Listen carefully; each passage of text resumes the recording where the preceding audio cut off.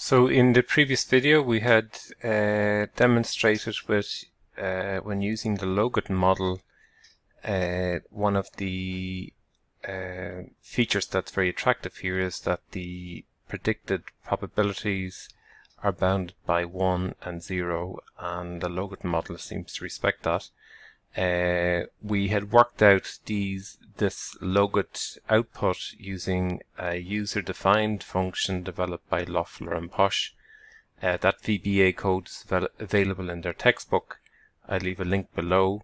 But we can verify these results using RStudio.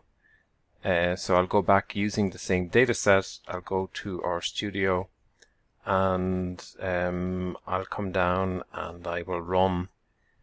So far we had estimated the OLS model and we had output here, and now I will estimate the Logistic model using this glm command, and then the link is Logistic, and then we'll get the full output by summary using the name of the model. Okay, so Logistic, and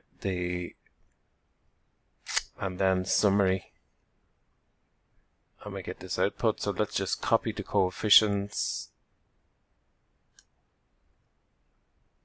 copy our output, go back into Excel, and just verify that the results that we obtained are equivalent to what we had observed before. So I can just paste over what I had here, and then shift this to the left, and then compare the output that I have here. So negative 2.543,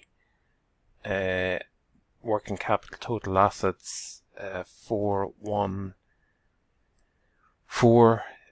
retail earnings to total assets is negative 1.454, negative 799, negative 1.5936. So these results would appear at first glance consistent. The t-values, the z-values, t-values, because we have so many coefficients here, our t-values and z-values would converge, but the t-value 9.56, 726.34, 2.96, 4.93, and 171775. Those values look consistent.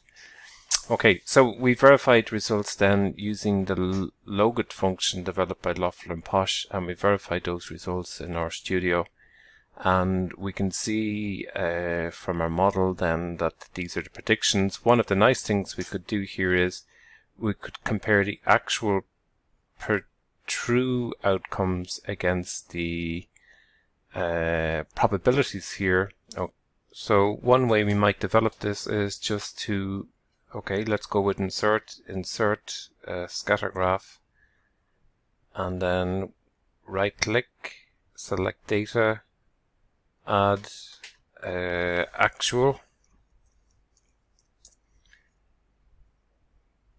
Y defaults, and on the x-axis now we could look at the t-values here to look at the most statistically significant. That would be retained earnings over total assets. Okay, so let's try that one, retained earnings over total assets. So as an x-axis we'll take retained earnings, and we go down to 4,100, and then on our y-axis we can go down, these are true values, and also go down to 4,001, and let's just see, does that actually work? And we get some, we don't get enough. Let's just edit, select data again, highlight actual defaults. Okay, so it should be 4001, doesn't seem to work on first attempt. 4001, now let's try that. And okay, and so we get the actual. So there were, if we recall, using our output from R. When we ran the table Y, there was 3,928 zeros and 72 ones. Okay, so we have 72 ones. Most of the time we're here. We have some values here: retained earnings to total assets. So, okay, let's select data and edit. So the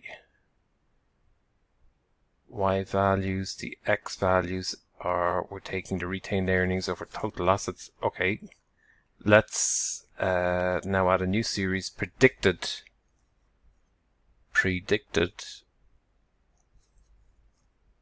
probability of default,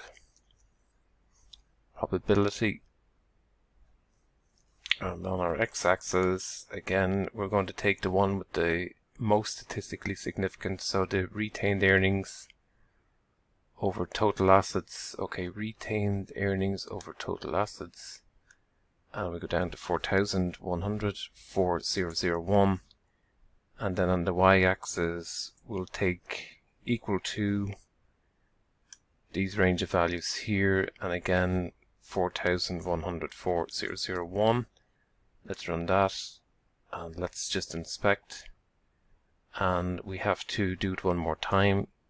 Predicted probability, added, and just make, for whatever reason, we seem to have to put this in twice, always.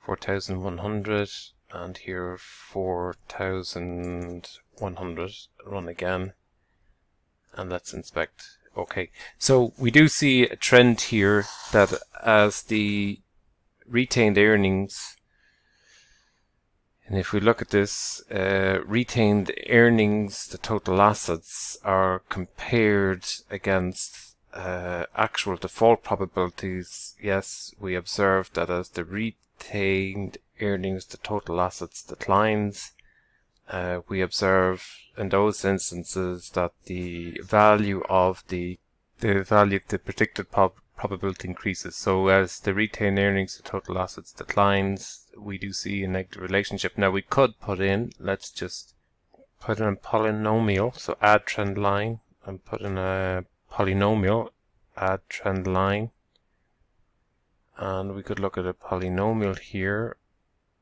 and just increase, right, something like that perhaps, and we can see a pattern emerge. Maybe we should go back to 3.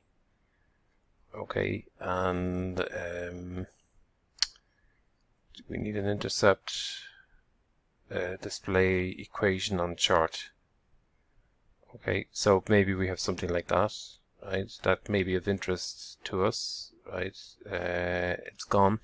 We perhaps don't want to do that either, right? But we could look at this type of analysis, right? Do we see a pattern? There does seem to be a negative pattern here between the retained earnings to total assets. That's borne out by the Logut values. It's not essential. We might just delete that out and get rid of that polynomial representation here. But the overall trend would appear to be pretty much that there is a negative relationship between retained earnings to total assets relative to the probability predicting a 1, which is a risk of is a higher probability of default. The numbers here are quite small relative to the overall numbers. So what's in red here is the predicted probabilities, and then what's on the horizontal axis is the retained earnings to total assets.